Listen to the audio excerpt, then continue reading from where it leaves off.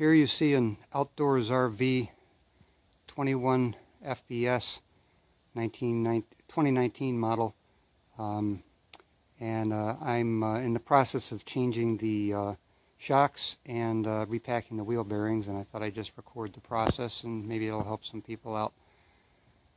I've got the whole trailer up on jack stands. I went around and jacked up each corner of it 2 inches at a time and put a jack stand under it, and kept doing that until I had all the tires off the ground. And I checked to make sure that it's level, so there's not like a twist on the frame or anything like that. I've already replaced one of the shocks and repacked one of the wheel bearings. So on the front right wheel here, you see that there's a original Monroe shock, and on the rear one, the silver shock, is a KYB shock. What I'm going to show you is probably somewhat specific to Outdoors RV trailers, but I'm sure many trailers have similar suspension systems and use similar components.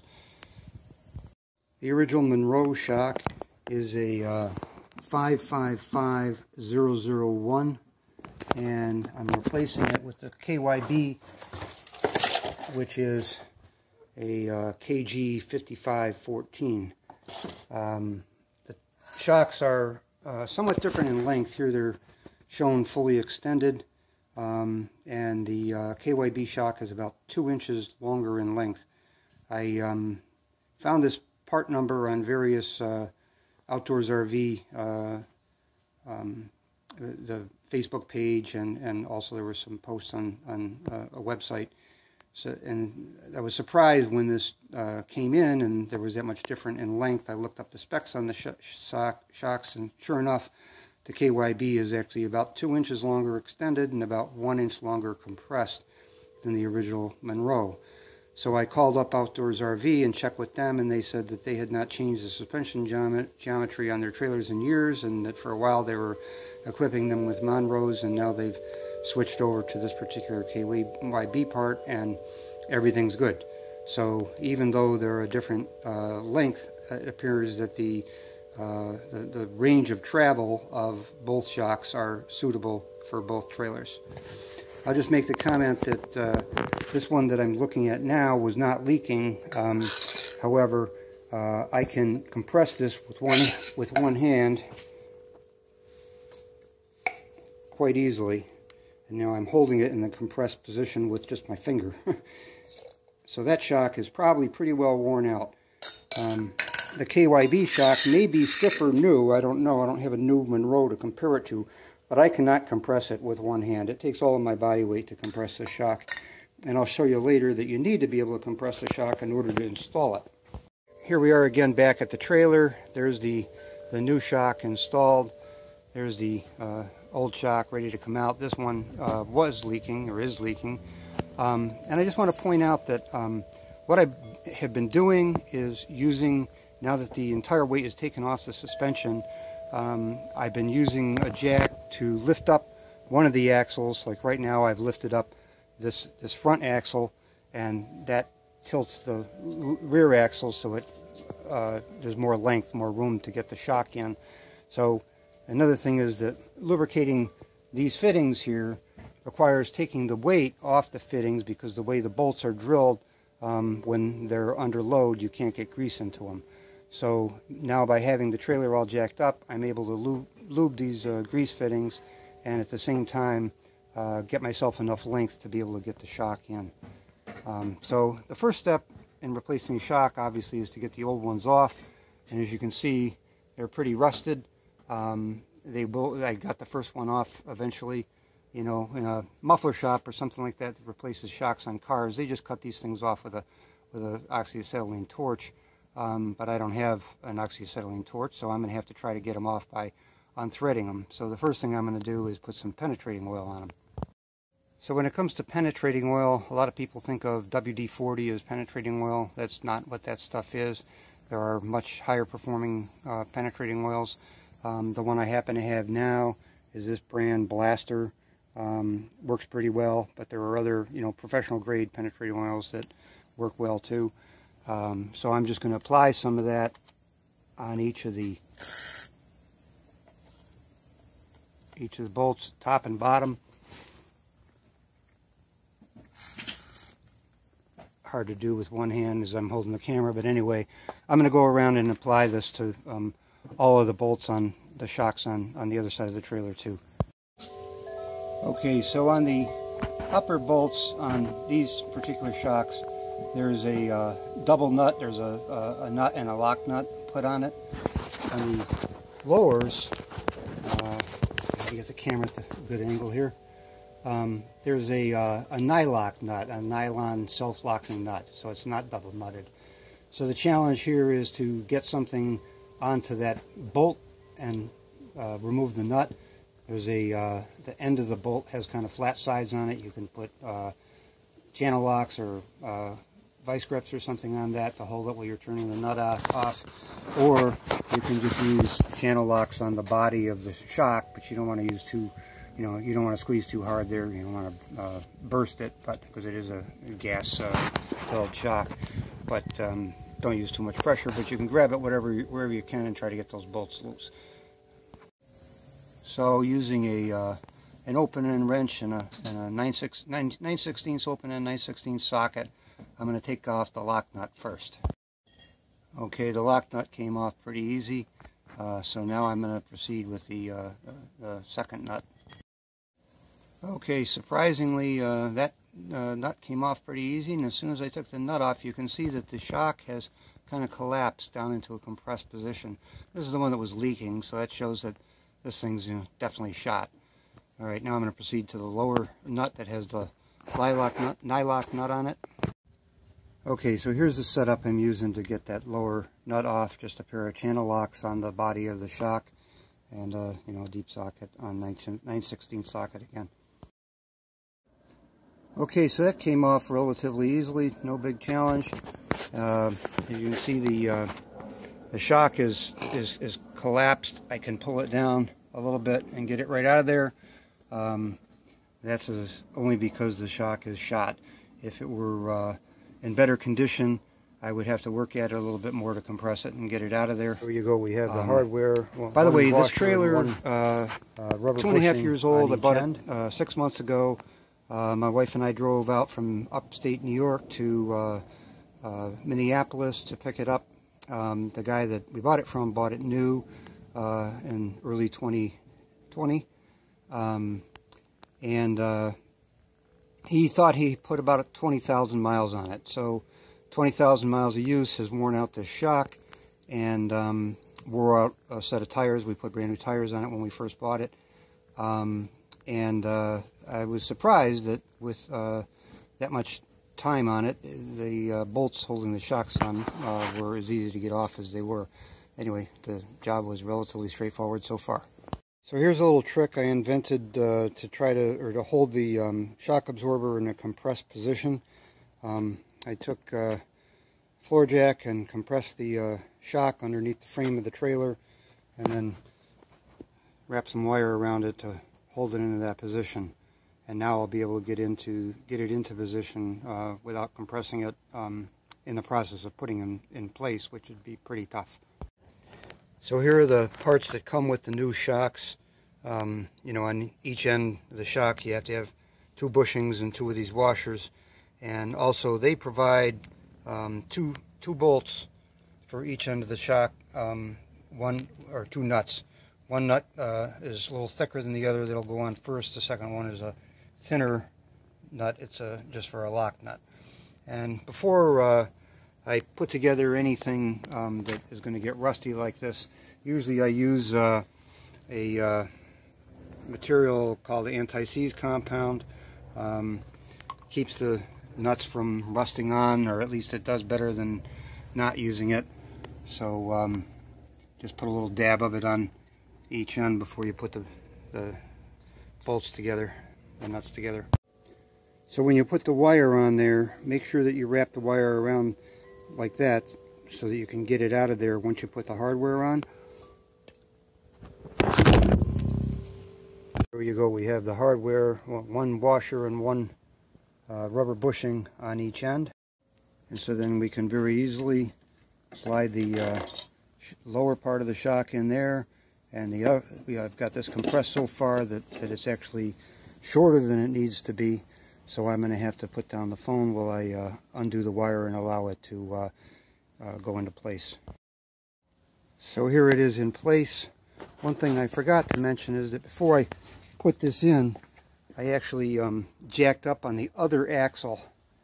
We've got a bottle jack under the other axle, which lifts that side up, pivots the equalizer part of the suspension so that the axle where I'm putting the shock on is dropped down, and that gives me even more room to be able to get the shock in.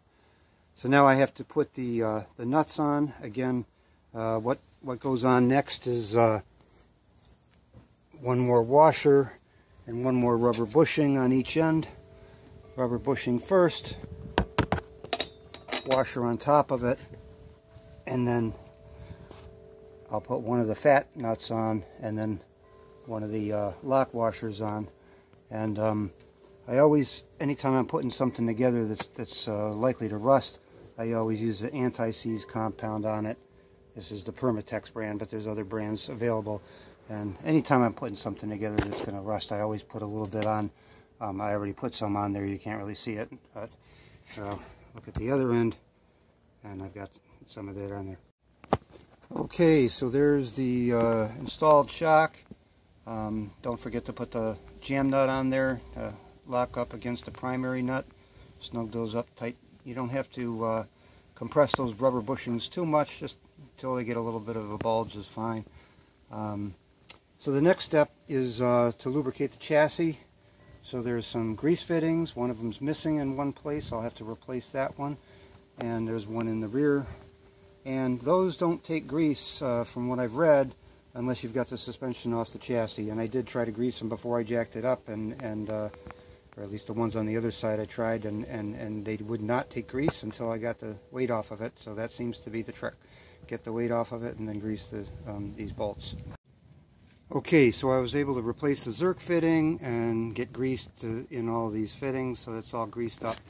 So the next step is to pack the wheel bearings. And the first step there is to take this cap off here. You got to get something in behind there to pry it off. It's a little too narrow a gap for a screwdriver, so I use a putty knife to get it started. Okay, so here's the cap. You can see it's got some grease on the inside of it, and the nut on the end of the spindle. And what we want to do is pry this this retainer off.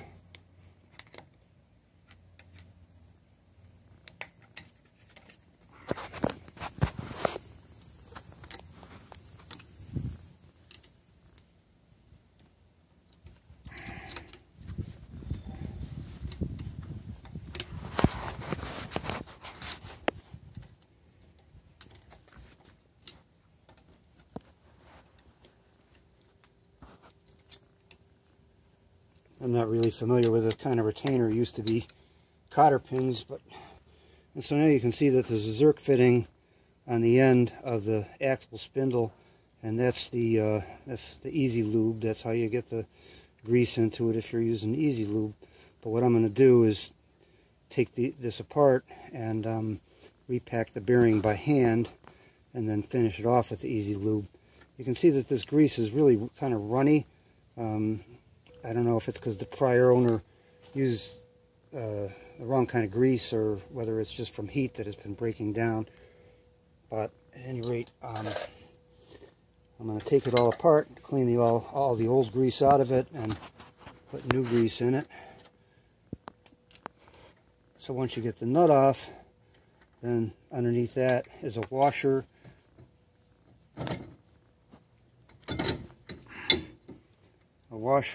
And the outer bearing, which I'll clean the old grease out of that. And then we can take the hub off, and underneath the hub is the grease seal, which you can see there has been some grease that has come through that, not a lot. The fresh looking grease probably just came off as I removed the hub off of the spindle. So up here, here's your electric brake magnet. and this is not too worn. These are your brake shoes. They're not too worn, so everything looks fine. All I need to do is clean up the grease off of this. Now I have to take the seal off of that to get the inner bearing out. And there's a seal removal tool, which I can't find mine, so I'm going to use a pry bar to do that. Now I'm going to destroy the seal in the process of getting it out of there. But that's okay, because it's my intention to replace the seal anyway.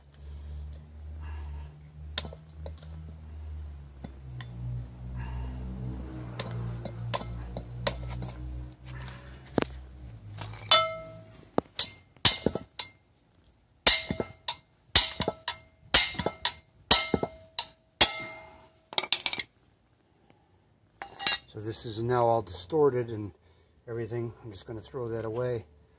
And here's the inner bearing, which needs to be cleaned up and repacked. And then the whole inside of the hub is loaded with grease. And this grease is really kind of runny. Like I said, it's surprising. I don't know if it's just the heat that has broken that down. But I'm going to get the old grease all out of there and clean it all up. And I'll pack the bearing and put it back together.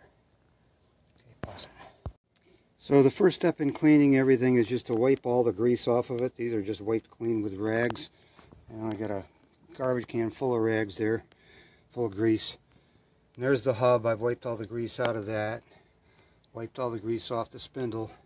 So the next problem is how, if you want to get all the old grease out of the bearings, how you do that. Well, if you work in a commercial shop, you probably have like a safety clean, parts cleaner or something like that. As a backyard mechanic, all my life I've used gasoline. Probably somebody's going to tell me that's unsafe, and I'm sure it is, but that's what I do. I just take a small quantity of gasoline, and individually I rinse each bearing out in it, and you can spin the bearing to get all the grease out of it. And once you've got all the grease out of it, then you can dry it off and just let it evaporate. Or if you have an air compressor, you can blow it out, but do not use the air compressor to blow the dry bearing and make it spin like that, because that's not good for the bearing. So then once you've got it all clean, you can inspect it. Here it's not perfectly clean, but you can see the bearing. These little rollers, you want to make sure that they don't have pits or galling marks on them or anything like that. They want to be smooth and shiny like that. This bearing looks just fine. The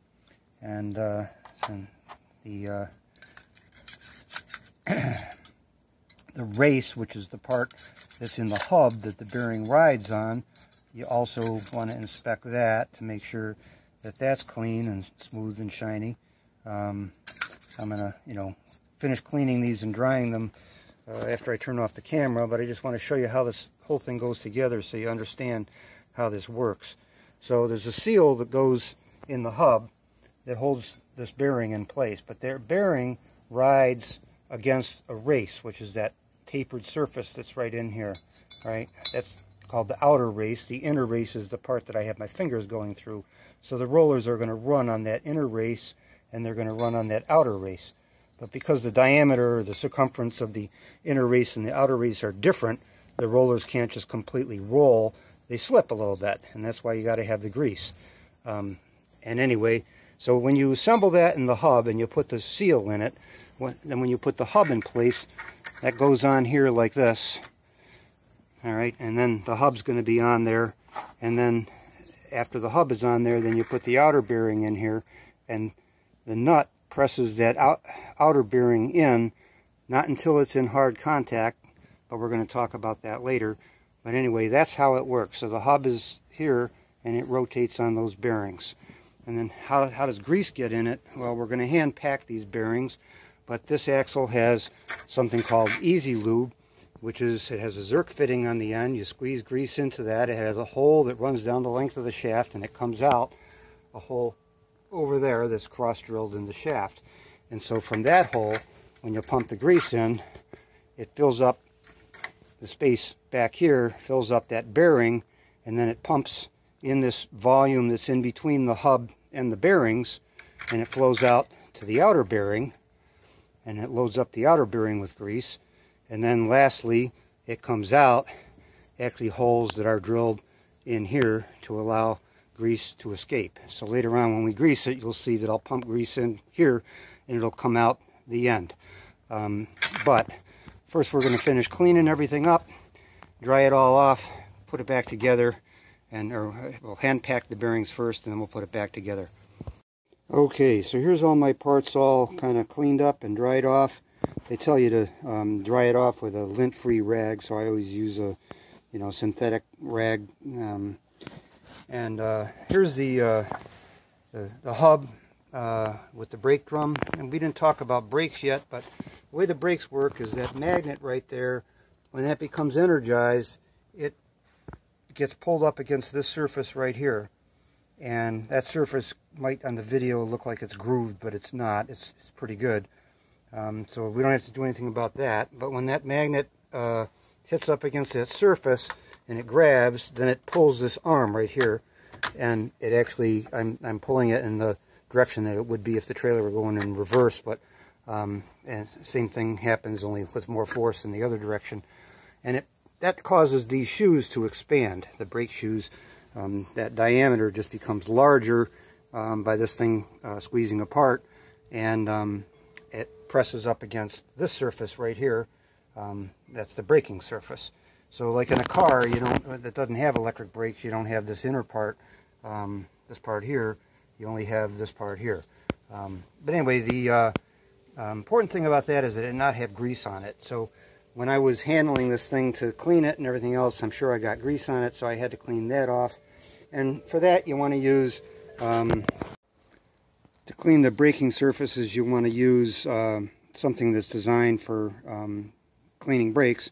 Now this can has been sitting on the shelf in my garage for maybe 15 years or something like that, so I don't even know if this specific product is available anymore. And it probably has nasty chemicals in it that you can't even buy anymore. But there's some kind of brake cleaner that you can get from the automotive parts store, and use that to clean these surfaces on the brake drum that the magnet and the brake shoes ride against. And if you did happen to get some grease on the brake shoes themselves, don't worry about it. You can just clean that off with the same type of cleaner. So the next thing I'm going to do now is I'm going to repack the bearing. Now the packing the bearings can be done by hand, and that's what I have done all my life. There was a product that came on the market, I'll show you a picture of it in a minute, that had really good reviews. I bought it and tried it. I didn't like it. I'm going back to, or I'm never went forward and didn't use that product at all. I'm just going to do everything by hand, but it's really easy to do. There's a million videos on the web, I'm sure, but I'll give you a little quick idea of how to pack a bearing. So this is the product I was talking about. It's called a Easy Squeeze. What you're supposed to do is put the bearing in there, and there's another part that I don't have here that you squeeze down, and it's supposed to squeeze the grease into the bearing. I didn't find it easy to squeeze, and I just didn't. I guess you can put it in a vise and squeeze it with a vise, but I don't carry a vise with me, so doing it on the road would be impossible or inconvenient. But it's not that hard to pack a bearing by hand. So I'm going to show you how to do that right now. I'm going to use the grease that's in the cup here so I don't waste it. But I'm going to ask my wife to hold the camera so I can demonstrate this. So all you do is you just take a little grease and you put it in the palm of your hand, and then you take the bearing. I usually start on the wider side of the bearing, and you just rub it like this so that it pushes the grease up into the bearing. And as you do that, you'll see grease come up through in between the rollers.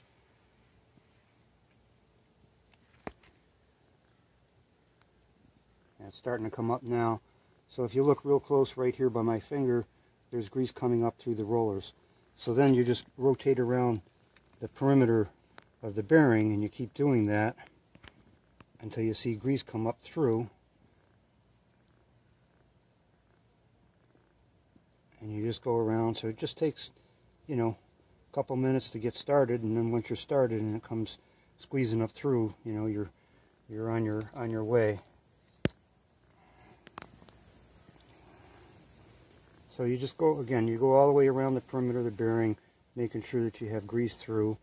And then once you've done that, you can hold the inside of the bearing and rotate it, and that makes sure that you have grease distributed all around. And then you can go around again, rubbing it up through like that. And as you can see, it's coming through again. So I'm going to keep greasing up this bearing until I get it fully loaded with grease, and I'm going to do the other one, and I'll be back in a minute. So I want to talk about parts and supplies for a minute. Where did I get my parts, and how did I know what parts to get? Well, this is a Dexter axle. I knew that much, so I looked on the Dexter website, and I found a local dealer, and I ended up calling them up, and they told me I needed to know what the diameter, what the size of my brakes was, both the diameter and the width of the brake shoes. Apparently Dexter makes several different axles, but there are many parts in common, and as long as you know what your brake diameter is, you're going to be able to get everything you need to know, assuming you have a Dexter axle. I don't know about the other brands. Anyway, turned out my brakes are 10-inch diameter, and I think it was 2.5 inches wide. There was a 10-inch diameter, like 1.5 or 1 3/4, something like that. Anyway, it was pretty easy to figure out which series of brakes I have. They it could be 8, 10, or 12. And once I knew that, I knew what parts, or they knew what parts to provide me with. So here's what I bought. The things that have kind of a greenish ring, those are the seals. These are seals, and we're going to put them in a minute. I bought one pair of bearings. This is the inner and the outer bearing, just in case I ran into a bearing that was bad, and if I don't, at least I've got a spare pair of bearings. I also bought one extra magnet, just in case one of the magnets turned out to be bad. Once I get into the job, I didn't want to have to, run out for parts, but I was pretty confident that I wasn't going to run into any real disaster because I took one wheel apart first to look at it, and I said everything looks pretty good. Probably all the other ones are going to be good too. So that's what I bought. The seals, you can see they have a little spring on the inside of them that kind of helps that seal stay tight up against the hub. There's probably different grades of seals.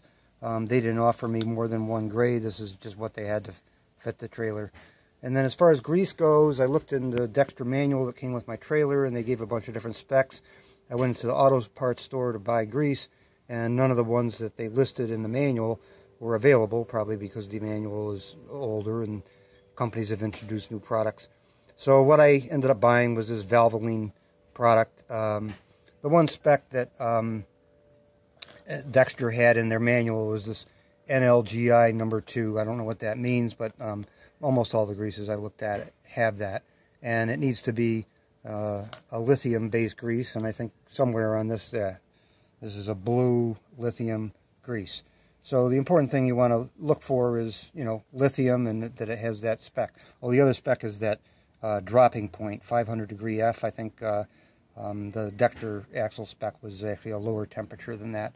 So this met or exceeded all the specs that Dexter had. That's what I bought. That's what I've been using. I'm using that both to grease the bearings and to grease those fittings that I showed you earlier. Put that tube in the grease gun and I can do everything I need to do. Okay, so the next thing we're going to do is put one of these seals in.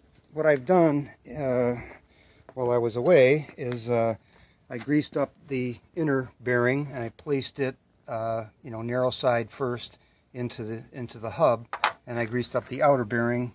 It's sitting here all ready to go. So now we have to get this seal in here. So the way you get the seal in is you try to put it in so it's level and flat and even, and then you can take a block of wood and using a hammer gently you can drive that seal in, and you want to just try to make sure to drive it in nice and straight, nice and square.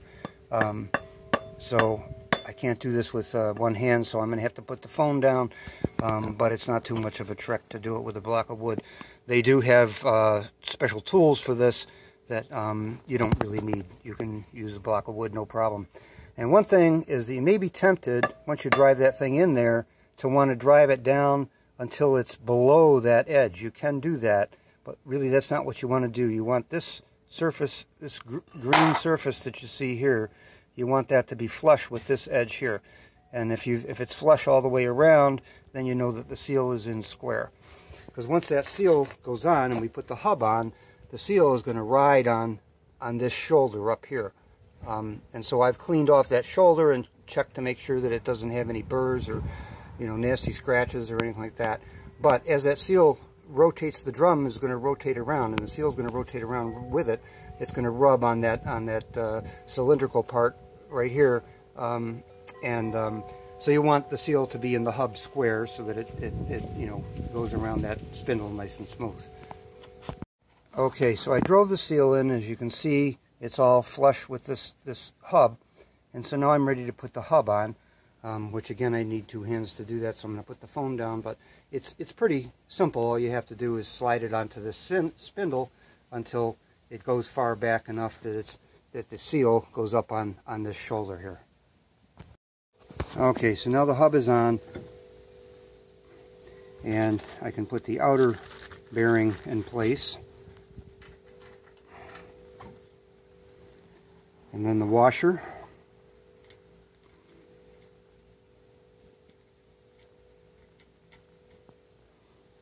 and then the nut. Now I'm working with my left hand here. I put the phone in my left hand. I don't know if I'm going to be able to get the nut started.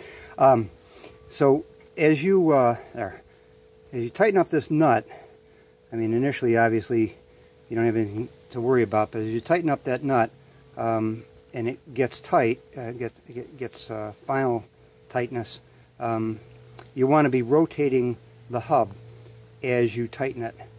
So right now I'm going to put the phone down and I'm going to snug it up the rest of the way while I rotate the hub. And the torque that you want to put on that is 50 foot-pounds, but the problem is that that's an 1.5-inch nut, and I don't have an 1.5-inch socket, so I can't use a torque wrench. But I can fairly accurately estimate 50 foot-pounds by putting a pair of channel locks on there, which is like 10 inches long, and push on it with about, you know, 60 pounds of force or something like that, and that's going to get me my roughly 50 foot-pounds. And so you're going to want to rotate the drum as you tighten it, and then once it's tightened, you're going to want to back off the nut until it's not in contact anymore, and then you're going to put it on again until it's just finger tight. So 3 steps. One is that tighten it up to 50 foot-pounds, you know, using a pair of channel locks on that nut as you rotate the drum, and then without rotating the drum, back it off until it's loose, and then without rotating the drum, finger tighten that nut back on there. Okay, so I've done step 1. I tightened it up to 50 foot-pounds while I was rotating it. Now I'm just going to loosen up that nut, and then I'm just going to bring it back finger tight. And my tool was kind of dirty, but it's fine. So now it's finger tight on there. I can rotate it now. That's our final position for that nut, except for one thing. We have to put this clip on here, and if you have to rotate the clip, there's a D on the shaft. The shaft has a flat spot on it, right? And the flat spot on the shaft lines up with this little tab on the clip. And then you snap it in so that it's over the nut, and that'll keep the nut from turning. And if you have to turn the nut a little bit to get the clip on, you want to back it off. If you have to back it off a tiny bit, that's not going to matter. So I think I've got it on a position now where I can snap it on, but I got to put the phone down. Okay, so I just tapped the clip on there, and you can actually turn the nut a little bit with the clip, and that's how it's supposed to be. It's supposed to be just slightly loose. There's not really any end play on it because those bearings are tapered. As you draw that up tight, it comes up to a, you know, snug enough that you can hardly turn the wheel, and then you back it off just a little bit and you have the tension that you need. So now we're almost done. The last step is to use the Easy Lube feature to put more grease in the bearing. Now there are 2 schools of thought on this Easy Lube. Some people say they hate it because if you use too much pressure, you can blow out grease out the back seal, and as you can imagine, if grease came out that seal and went into the brake drum area, then you'd have grease all over your brakes. The other school of thought is, hey, I've been using these things for years and it works fine. All you have to do is take it easy. So the trick is to rotate the wheel as you pump grease using a grease gun into there. Rotate, rotate, rotate. Squeeze gently and slowly and allow time for the grease to go in there. And my guess is that if you do that, that'll work. There's lots of people that I've read that say they've been doing this for a long time and never had any trouble, as long as you don't use excess pressure to fill the bearings with grease, and as long as you rotate the wheels while you're doing it. So I'm going to go ahead and do that, and I'll show you the results in a second. Okay, so here we are. I've pumped grease in there. As you can see, it's starting to come out from the sides of the grease fitting there. So we know that we've got at least enough grease in there to keep these bearings lubricated. I like this Easy Lube in the sense that if I want to put a little more grease in there, make sure it's in good shape after I've got a few thousand miles on it, I don't need to take apart everything and hand pack it again. I will probably hand pack these maybe like, once every 12,000 miles or something like that, and use a couple of pumps of grease on them every 3,000 miles to make sure that it's still got grease in the bearings. So then the last step is to put the last parts on. We have to put this cap back on. It's a simple matter of kind of like putting the seal on to make sure it's fairly square. Use a wood block to drive it on, and then there's a rubber cover that goes onto it, and then you're done. So today we've replaced the shocks, we've greased the suspension, and we've packed the wheel bearings and inspected the brakes, which is an important thing to do periodically. But again, you have to take the brake drum off to inspect the brakes, so that's probably something that I would do kind of every 12,000 miles or something like that. Okay, I hope this was helpful. I'll catch you on the rebound. Bye-bye.